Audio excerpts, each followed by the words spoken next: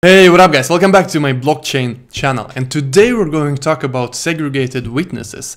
We're going to discuss what segregated witnesses are, what do they have to do with Bitcoin and Litecoin, and why do we speak about segregated witnesses nowadays. Let's get into it, guys. So what are segregated witnesses? Before we can answer that question, we need to talk about how a transaction looks like in Bitcoin blockchain or in Litecoin blockchain.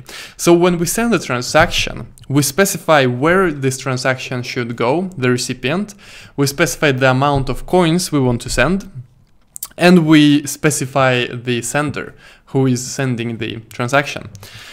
So that is the first part. And the second part is a huge signature, and the signature is also called the witness. And so this signature basically verifies that the sender is able to send the transaction, that the sender is authorized to send the transaction. And this signature can take up to 60% of the transaction size. So as you can imagine, guys, this is a lot of space that are wasted for this signature. The most important fields are, of course, sender and recipient and the amount of coins. But then to make this transaction authorized, so to speak, we have this signature. And so segregated witness is a way to remove this signature. And that is why it's called segregated witness, because the signature is also called the witness sometimes, and we want to segregate it from the transaction. And so by doing that, we could decrease the size of a transaction with up to 60%. And this would really scale the Bitcoin network and as we've been discussing in my previous videos, Bitcoin has a performance issue. Right now, Bitcoin can execute 7 to 10 transactions a second. And if we compare that to Visa or MasterCard, they can do several hundreds of thousands transactions a second, guys. And so we need to scale Bitcoin somehow. And there are several ways to scale Bitcoin. And if you watch my previous videos, you will discover them as well, because we have discussed a couple of such ways. And so segregated witness is another way where we want to remove this signature from the transaction. And this change would be a soft fork, meaning that all the clients don't need to upgrade in order for other clients to use it.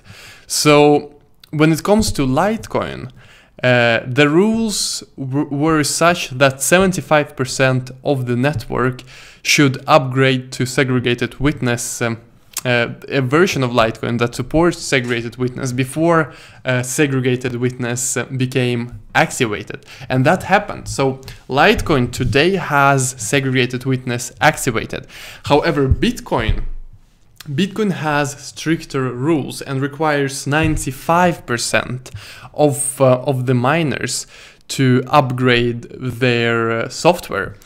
And that is where the problem comes in, because we're not really sure that segregated witness will at all become activated on the Bitcoin blockchain, because reaching 95% of the nodes and the miners is, of course, a very, very hard task, and people often disagree on things. And to reach such a consensus, 95% of the users, is a very, very challenging task.